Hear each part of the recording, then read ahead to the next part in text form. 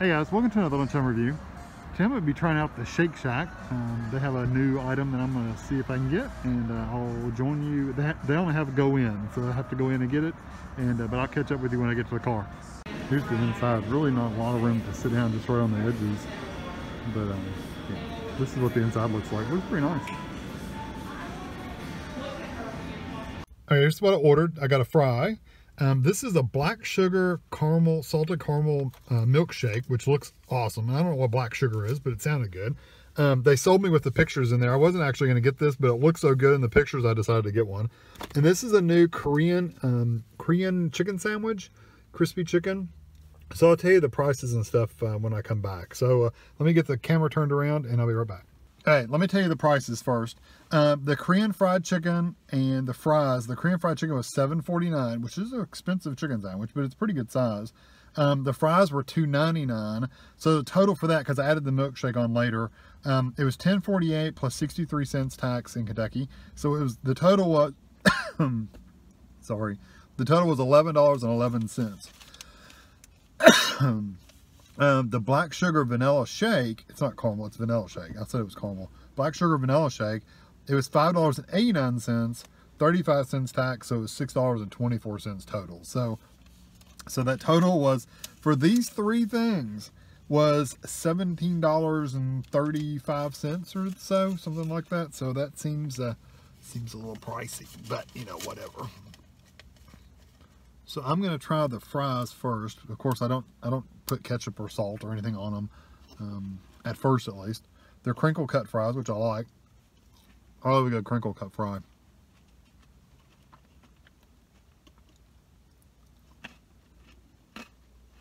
Those are good. I like the, I can actually taste the oil that they fried them in. Not in a bad way, but it's like it's not a regular oil, like a regular straight vegetable oil. It's like it's a different kind of oil, or it's just a really fresh new oil. So they're good. Good potato flavor. Pretty decently crisp on the outside. So they're good. They're good fries. They're nothing spectacular, but they're good fries. They're not too thick to where they're really potatoey, so that is a good thing. Now this is going to be messy, I bet. This looks like it's going to get all over me. It looks like you get the bun, you get the chicken, the fried chicken that's smothered in a sauce with looks like sesame sauce and some kind of slaw. I'll hold it right here to where you can hopefully see that. So I'm gonna make a mess of it. All right, I'm just gonna go in. There we go.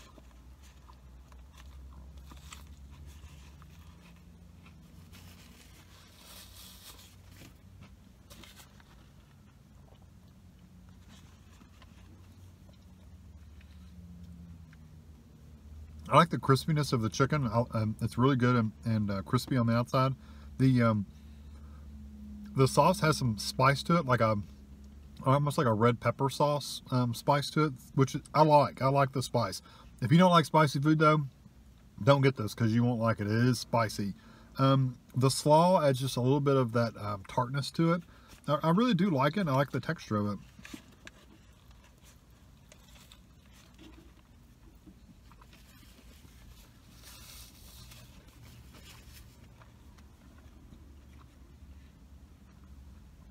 I also like the texture that the slaw adds to it. So, I really like this. I like the fries. The fries are good. The fries are just your regular everyday crispy cut fry though. They're nothing, like I said, spectacular or anything. So if you go order the fries at this restaurant and you were to rate them by themselves, you know, they're going to be like a 3, 3.5. They're not bad. They're just not anything special. The Korean fried chicken though, I like the flavors of that. I like the sesame sauce that they put on there. I like the spices, that peppery spice flavor.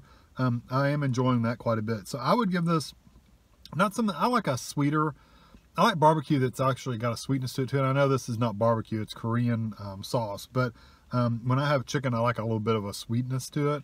And there is some sweetness, but not a lot. It's more not like a sweet and sour. It's more spicy. So I'm going to give the sandwich a 4 though. I do think it's really good. Maybe even a 4.5. If you like this kind of thing, try it out. I think you'll really like it. I do think it's a little expensive though.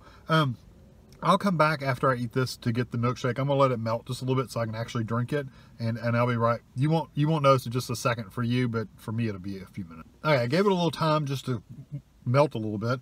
I ate the about half that sandwich. It was so huge. It was a huge sandwich. I still are gonna stick with a 4. I think it's good. It's just not something I would really like all the time, and I think the price really puts it out of my range of what I would want to get if I didn't really love it. But I do get a 4 because I do think it was good. The fries themselves literally were a 3 fry. I could bake crinkle cut fries at home in the oven and have about the same flavor. I did like the flavor of the oil a little bit, but that was about it. This looks really good. It looks like it has caramel all over it, but I don't know. We'll see.